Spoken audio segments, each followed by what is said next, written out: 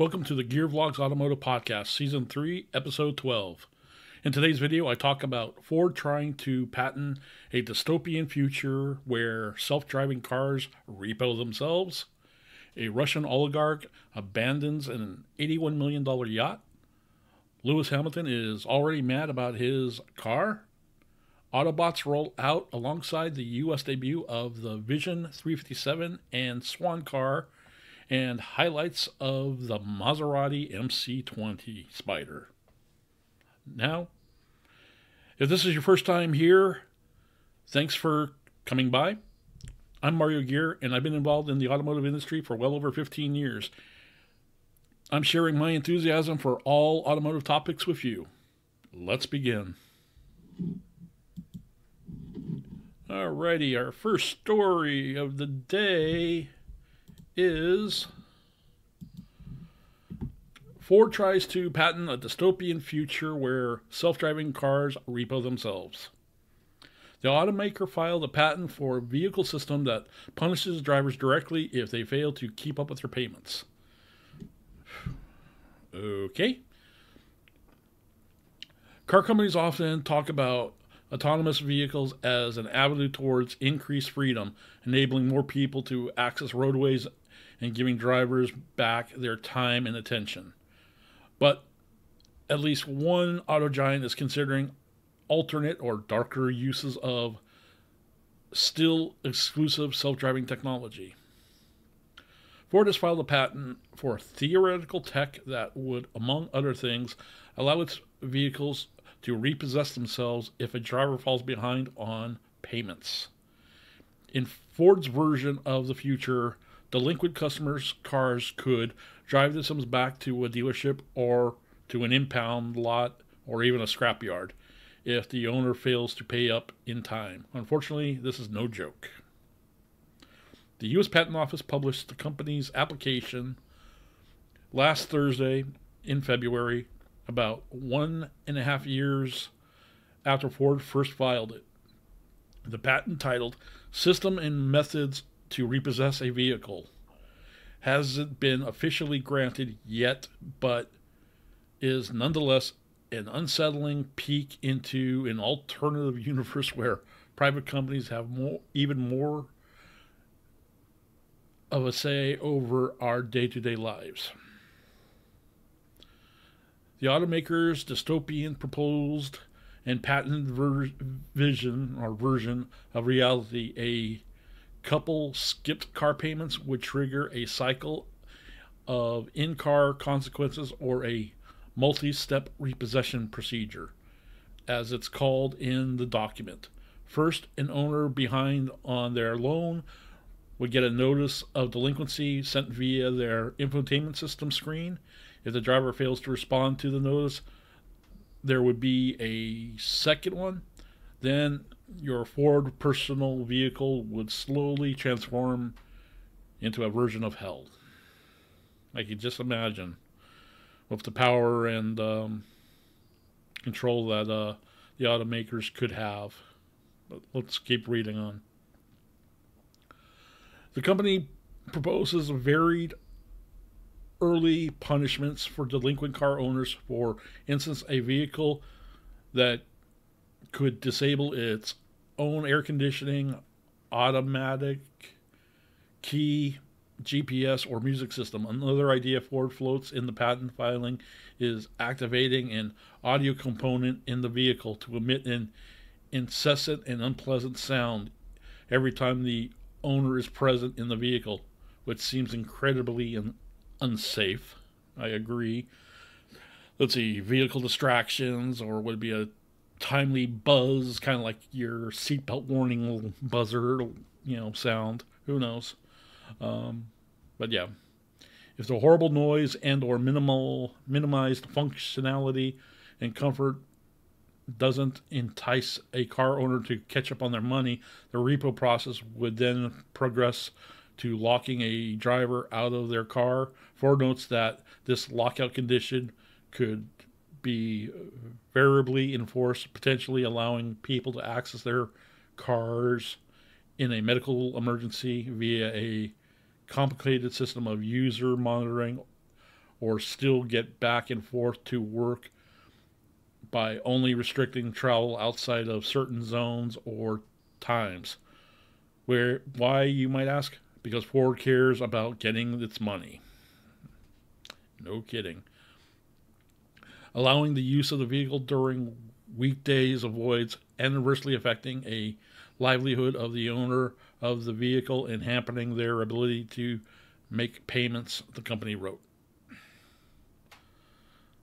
And still, if the lockout doesn't work, Ford has filed a patent tech that would allow its vehicles to self-repo.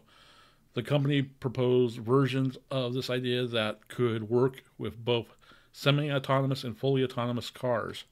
In the former, the vehicle would move to a short distance to a more easily tow away by a repo company. In the latter, the car would drive itself all the way back to a dealership it was purchased from or a nearby impound or scrapyard, depending on the vehicle's value. The company also includes safeguards against owner defenses. Example, locking the vehicle in a closed garage that would automatically notify the police. That one I think would be a stretch for Ford or any automotive company because of the fact that I think a law enforcement agencies are going to say, hey, look, we're not in the repossession business. We're in the to serve and protect business. And they'll probably use that age-old famous line of, that's a civil matter. So, comment down below what you guys think about that particular scenario. What do you guys think? Anyway, let's get back into it. So just to recap, in a possible future reality, a Ford car could lock you out, cut off your AC, produce terrible sounds, takes itself to a junkyard for parts if you miss enough payments, and call the cops on you. This is not the only absurd patent Ford has filed for its vehicles. In a 2018 filing, the company outlined a proposal for an autonomous police car that uses AI to more effectively hide from and catch violators of traffic laws. The automaker has also patented a bonkers movie screen windshield in preparation for a far-off future where people no longer need to watch the road in front of them. Also, the company has filed patents to bring billboards inside of your car and build vehicles with detachable motorcycles. Christopher Nolan's Batmobile? Whatever. To be fair, Ford and many companies do this sort of thing a lot. It doesn't necessarily mean the automaker actually plans to put any of these tech into play.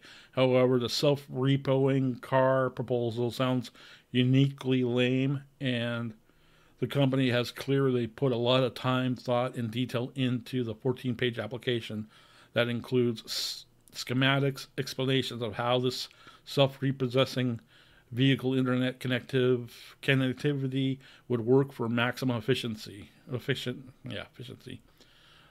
We submit patents on new inventions as a normal course of business, but they aren't necessarily all indications of new business or product plans, said Ford spokesman Wes Sherwood of Gizmodo via email. The company did not respond to questions about any aspects of this newly patented technology are in development. Notably, much of the system proposed in Ford's recent patent applications would be dependent upon vehicles much more autonomous than what the company currently has.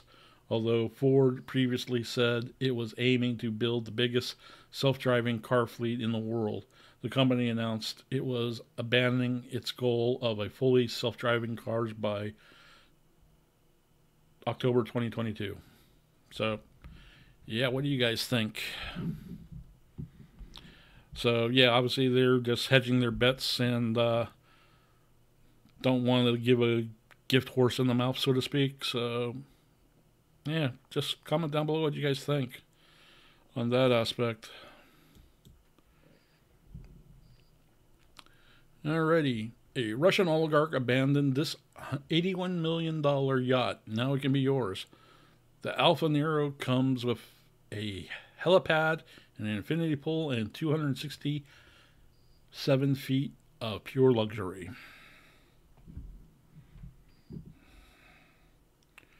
Remember last year when seizing yachts owned by Russian oligarchs was the rage?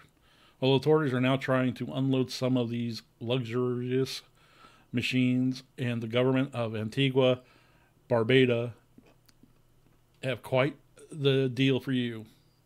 It announced on Monday that if no one comes forward to claim the super yacht, the Alfa Nero will go to auction. It seems the vessel has been unmaintained and unoccupied since February of 2022. The owner of the Alfa Nero super yacht is technically unknown, but the U.S. government has a distinct hunch that the crap belongs to an Andrei Guryev, a billionaire who made his money in fertilizer. Guryev doesn't just have screw you money at an estimate worth of at least $10 billion. That's a lot of fertilizer. He has thrown away an $81 million super yacht money. Dang. That's a lot of money. Guryev denies owning the yacht, saying he simply is the beneficiary of a trust that owns the yacht, which sure seems above board to me. However, he or his trust is about to be one yacht less. As the Antigua Barbuda government have dubbed the empty and seamlessly abandoned 267-foot yacht a hazard to other vessels moving in and out of Falmouth Harbor in Antigua. Russian oligarchs keep ownership of such vessels veiled in layers of red tape and shell companies. The date of the Alfa Nero abandonment in the Caribbean alone, February 22, when sanctions were being handed out by governments around the world against Russia warmongers, points to its Russian rich guy origins. This big boat has sat for years with no one coming forward to claim or maintain it. So Antigua and Barbados announced Monday that the owner of the yacht, whomever it may be, wink wink, has 10 days to claim the Alfa Nero before it goes up for auction and is sold to the highest bidder. Now, I don't condone it, but whatnot. If this particular yacht was, well, abandoned, quote, wouldn't it have been a prime target for some of these squatting community? Think about it. If you have enough squatters that can know how to manage a boat, you got yourself a floating house. But I'm just throwing it out there, and I don't condone it. I'm just throwing it out there to any potential folks who are finding themselves in need of a home. Hey, there you go. So what do you get for your high bid?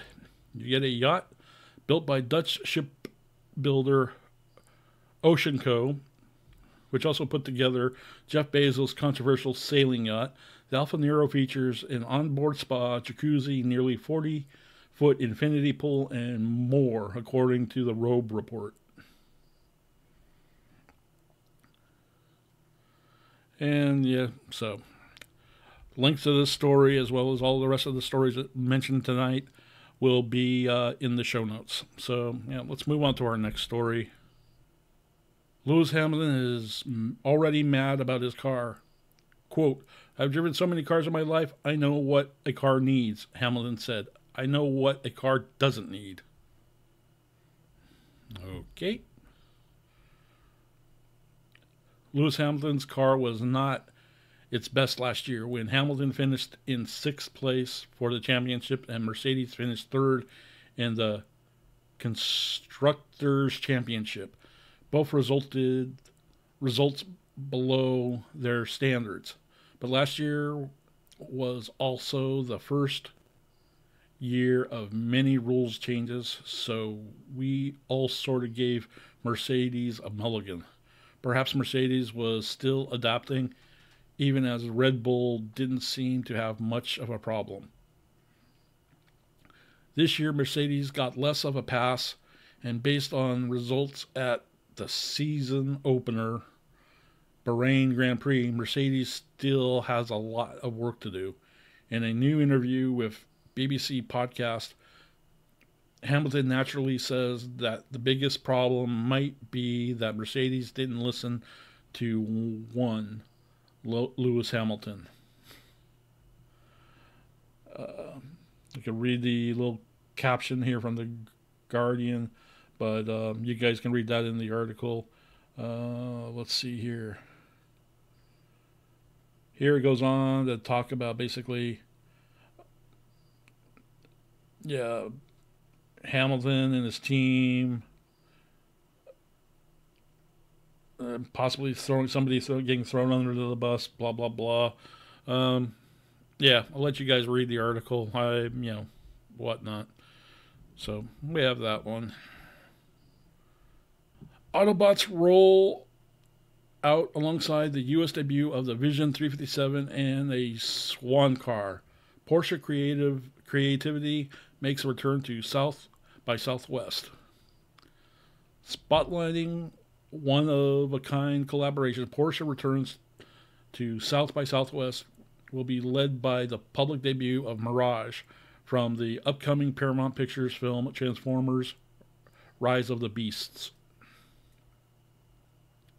South by Southwest celebrates creativity in all forms, from new tech to film to music, meaning it's an idea venue for Porsche to reveal its latest creative endeavors. Highlighting will include Mirage and two 20-foot statues of Optimus Prime and Optimus Primal from the upcoming Transformers Rise of the Beast movie, joined by the incredible Vision 357 design study making its U.S. debut and inspiring works of automotive art by Daniel Arstrom, Vex, and Chris Labroy. Porsche Vision 357 homepage, homage to the first Porsche model line of the 356. Porsche is now embarking on an anniversary year with the Porsche Vision 357 and a reference to the Porsche 356, the dream of fairy Porsche of the sports car and whatnot. Porsche is returning for its second year to the festival, which attracts tens of thousands of professionals to Austin, Texas. The exhibit will run from March 10th to the 14th in downtown Austin, 400 Congress Avenue, highlighting unique and bold designs, but also numerous panel discussions centered on collaboration with partners like Paramount Pictures, FaZe Clan, Up Labs, and Hodinkee. That's a mouthful. Porsche X Collaborations Unseen is the title of the installation just a few blocks from Austin's Convention Center. Once inside, guests will find themselves immersed in an intimate environment among some of the most exciting collaborations from Porsche design team and its partners. Rooted in the Porsche spirit of being driven by dreams, the exhibit is designed to connect dreamers across disciplines. And there we go.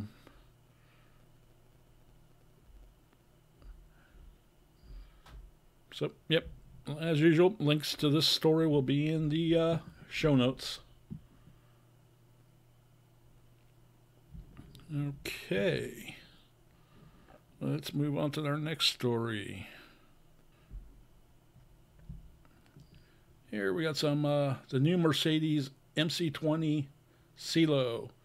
The MC20 super sports car, now also a Spyder. Some of the highlights include electrically retractable glass roof, polymer dispensed liquid crystal technology, in-car experience in multifaceted, all-encompassing, with a roof closed and opaque, a unique sky feeling when the roof is transparent, multi-sensory when the top is down. The Prima Series Launch Edition of the Maserati MC20 exclusively features a new 3-layer color known as, I'm not going to even be able to pronounce it, as part of the Maserati customization program in addition to limited color.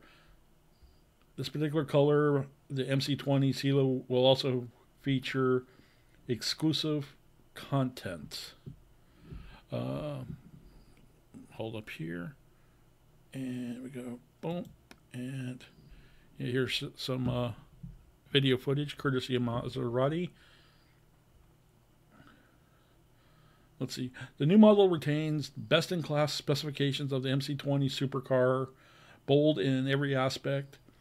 It emphasizes Maserati's typical Gran Turismo spirit. The Spyder is designed for perfection while maintaining the dynamic performance and driving pleasure of a coupe. Excellent power-to-weight ratio. With minimal increase in weight from the coupe, the body is made of carbon fiber and composite materials in its entirety, an ideal solution for in all configurations to come, coupe, Spyder, and in the future electric. Storage space and interior roominess remains unchanged from the coupe version. Refined, clean, and innovative 360-degree aerodynamics tested in a wind tunnel. Great acoustic comfort ensures everyday usability, minimizing vibration. So yeah, here we go on the car, and there's a shot of the roof in transparency. And apparently the roof can retract in under 12 seconds. If I remember reading correctly somewhere. So, yeah, there we go. Pretty much it. So, think we're going to end this story here. So if you're not following me, please consider giving me a follow. Hit that notification bell or whatever so you get notified when I upload my next one. I tried to do this at least 5 days a week. Yeah. So be on the lookout for every new episode. So Monday through Friday, I try to upload new episodes. Thank you for taking the time if you made it this far. Yeah, consider giving me a follow and whatever platforms that you have found me on, be it YouTube, Spotify, Facebook, Instagram, Twitter, TikTok, Locals, Rumble, and so on. So, thank you, and here are a couple.